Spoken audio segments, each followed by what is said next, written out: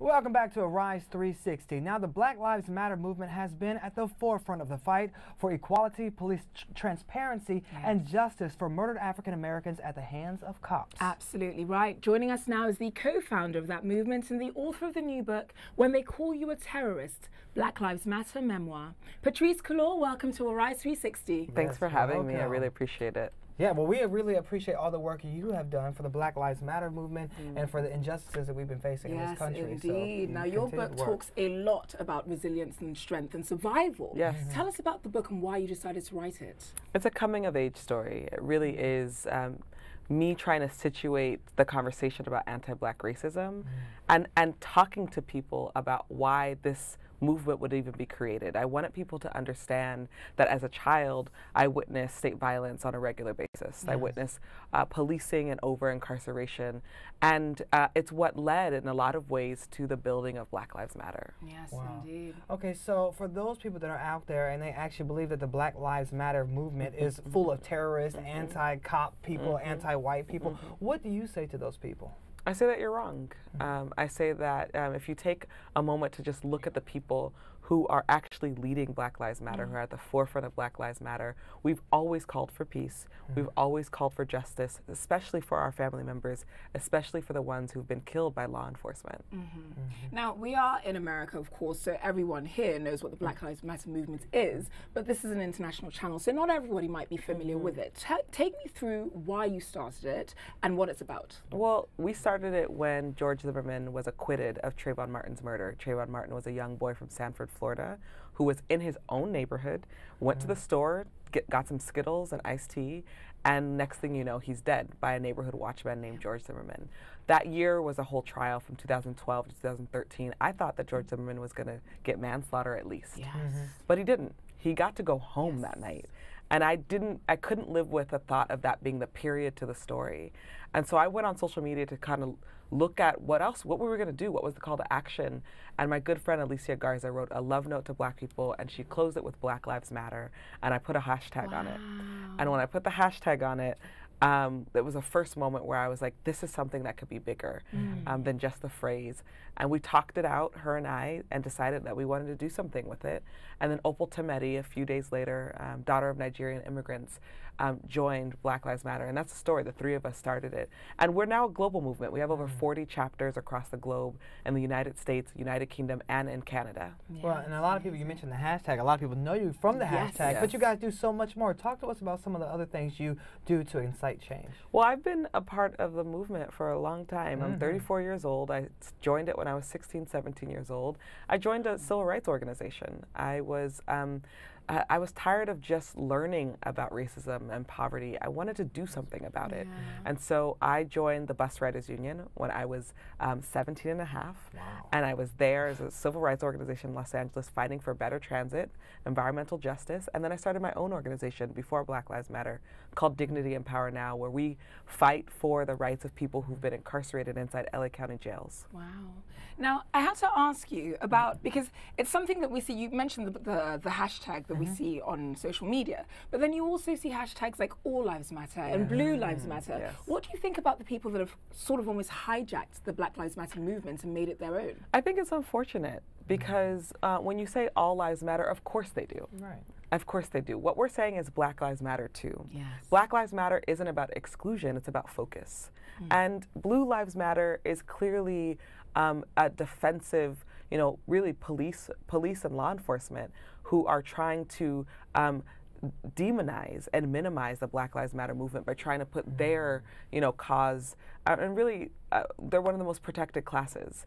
And I think it's unfortunate when we see Blue Lives Matter. Yeah, you make that very apparent in the book. So what do you hope readers will take away from your book?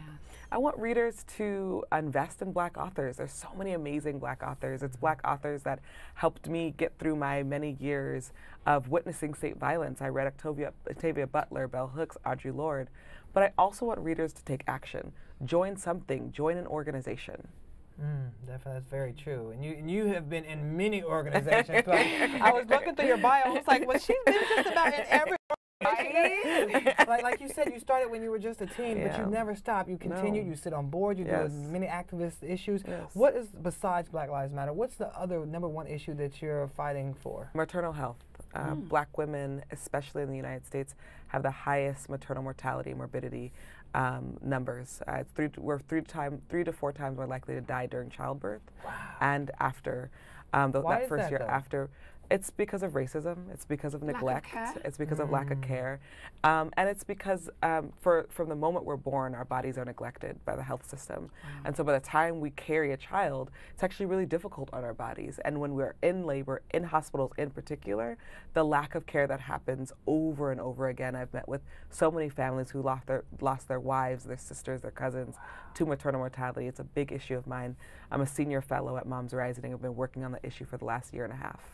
So what can a layperson like myself or Shannon do to assist the movement? If you are interested in anything, whether it be reproductive justice or racial justice, women's rights, you can Google. It's easy.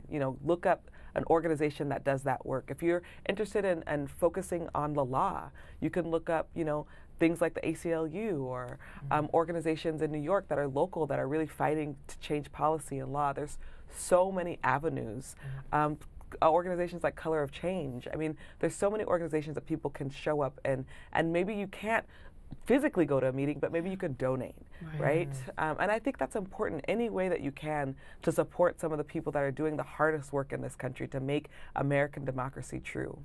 Yeah, and I think that's a good point because a lot of people think, oh, I don't want to go out there and march, or I don't want to put my voice out there and be. It's not the only way you can show up. Like you said, you can give money, and no one even has to know about it. You can still support the cause, right? Under positions of anonymity. Exactly. So, what is the hope for this book? What do you hope that it's going to achieve? I hope that it gets everywhere. I mean, we've published already in the U.S. We just published in the U.K. on the 25th. The German press has picked it up, so it's published in Germany. And I hope that it debunks a lot of the myths of Black Lives Matter. Yes. And I also hope that it gives people an entryway into what Black life has looked like in this country, especially for poor Black people, and how we can move into action. Yeah, well, it seems like a lot of action is still needed. And do you think there's a greater need now for Black Lives Matter than when Trayvon was first shot? Absolutely, absolutely, especially when we live under a government that has called it a law and order government, a government that has called Black Lives Matter a terrorist organization, and a government that's trying to drag us back to the old days of the war on drugs and really, Jim Crow era. Speaking of the government that has called Black Lives Matter a terrorist organization, you have to show us your shirt. Yeah. You have to pick this up on camera. Absolutely amazing. When they call you a daughter, author, survivor, activist, terrorist, and the ends of all those words come together to make terrorist, that is amazing. Is this something you designed yourself? I didn't. It was actually one of our team members that designed it, and we were trying to, outside of the book, how do we have a larger conversation? And this is the age of the T-shirt with words on it, so we thought that this was an interesting idea, and I love it. I think it's amazing. Well, we think the shirt's amazing. Black Lives Matter is amazing. We pre-ordered 20, please. I need to hand them out. Give them to my family members.